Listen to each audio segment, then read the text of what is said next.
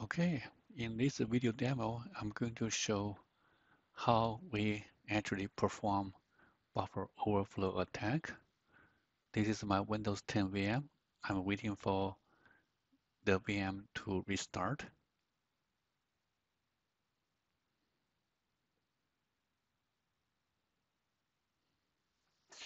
Okay, we are ready.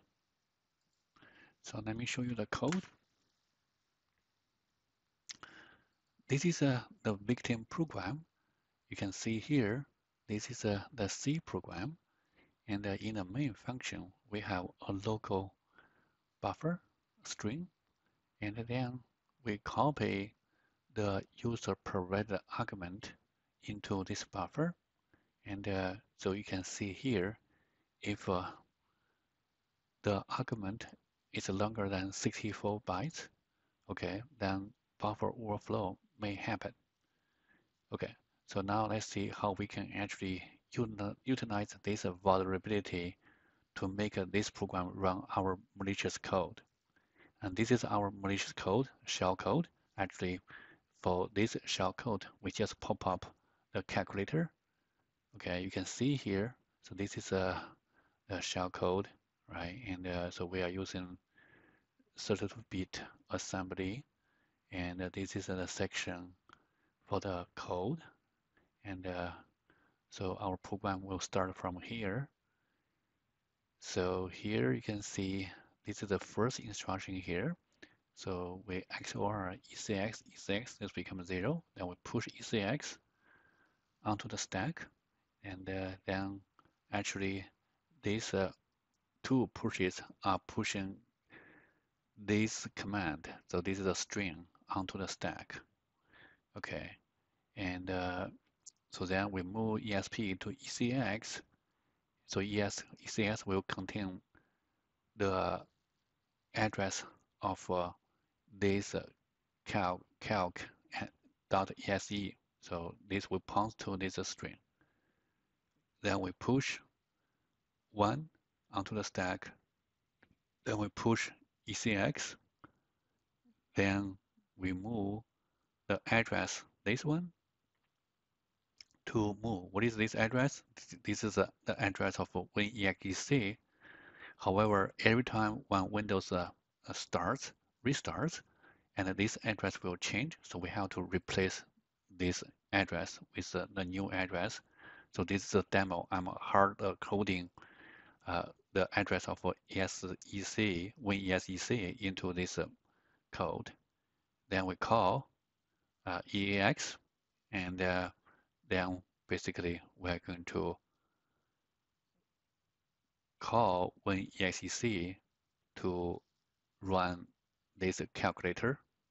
And here we want to actually exit cleanly, but the problem is that we found out the exit process, the address of the exit process has one null byte in the address. So this will cause problem when we form the malicious string. So I'm just ignore this part of the code.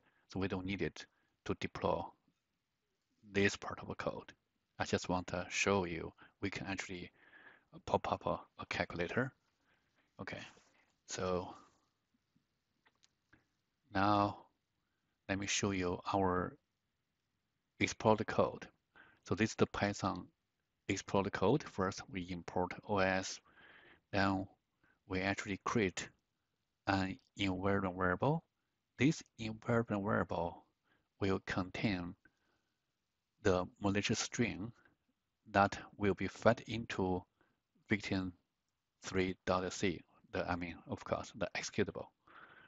And so let's look at the structure of the string.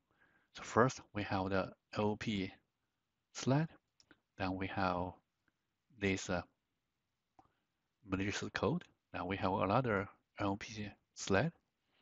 And then we have this malware address, the address of actually this code. And how can we get this address? I will show you later. Then you can see here, we start a command shell. And why we want to start a command shell? So within that command shell, we can use this environment variable because the newly created command shell will inherit all the created environment variables in this code. Okay, so that's the process. So let's first generate the shell code. So this is the assembling instruction, and our code is in this folder. So all the code is here. So I'm going to do this. So now we have the object code. So I'm going to use goLink, link everything.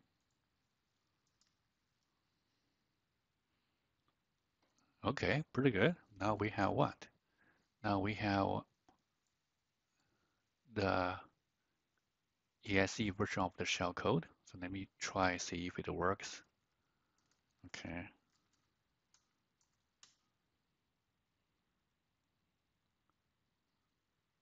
Okay. Oh, I just remember I forgot to do something. You can see here, I didn't update actually this address, right? And so because I restarted the Windows VM, I didn't update this address, so you can see it doesn't work. So I had to change this. So let me get the address of WinESEC, kernel 32 WinEC. Okay, so this is the new address. Right click, copy, and good. So let me compile again. So first we do assembly, then we actually do the goLink. Good. This time I think it should work. Good. So you can see now our shellcode can pop up this calculator. Now I'm going to put the ESE file into Emule debugger to get the binary. So this is our binary here. Okay, let me copy the binary. Binary copy. Good. Okay, so now where am I? Okay, here. Good. So now I'm going to do what? I'm going to actually change this into the Python format. And so this is the hexadecimal, right? And so I need to do the replace to replace the space. Replace.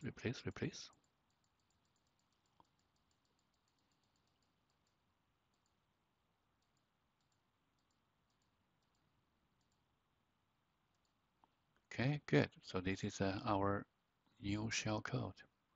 I'm going to replace this one with this. Good. Okay, so we are ready to deploy the attack. And so let me come back to here. So what I'm going to do here is I'm going to run the Python attack and the Python export. Good. So we have the new environment. We have actually the new command shell. So let me show you what is inside test. So this actually contains our malicious string. Yeah, okay, so it's correct. Okay, and then I'm going to, okay, so we need to compile actually this C code, the victims program. Oh, sorry.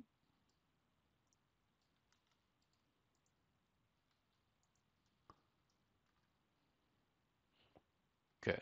So now we should have this one. So victim 3.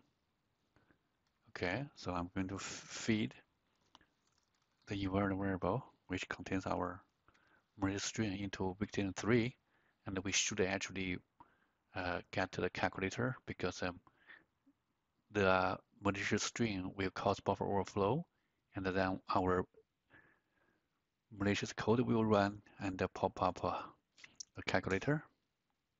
Good, so it works. Okay, so now let's talk about how did I get actually this address, right? And so you can see, and this address is basically the malware address. This malware address will be used to overwrite the return address of a main function so that when the main function returns, then the code at this address will run. Actually, this will point to one of this NOP. Okay, and so how can I get this? So luckily, the victim 3 here, we use GCC to compile the program. And for GCC, for Windows, everything is predictable. And so we will not use actually layout randomization for this GCC generated code. Okay, and so let's see here. Uh, how can I determine where actually my malicious string will be fed into, right? So it's very easy to do this. So I can just actually do this.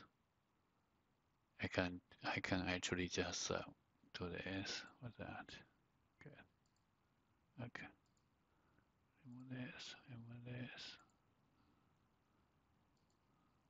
Okay. And so let's see here.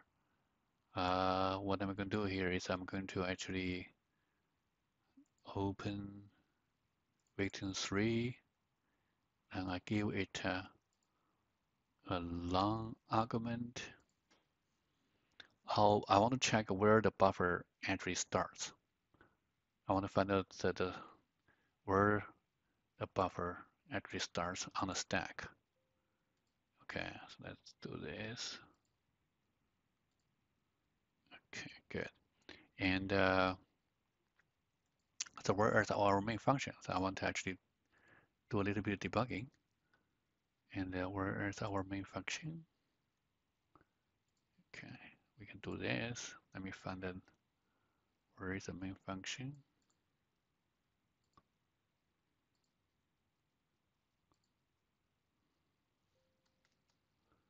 So you can see the main function starting at 4015C0, 15C0. Good. Okay, let me close this one. Okay, it's okay. 15C0, 15C0. Here.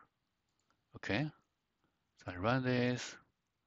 Okay, because I give a long string, right? So the string copy happens here. So I'm going to run and stop here.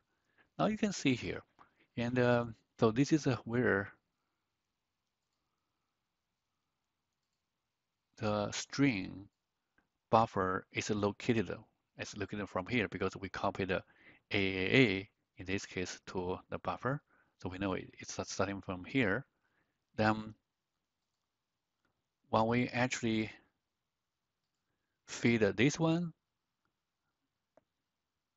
into the victim 3 instead of AA, then we know, okay, I mean, uh,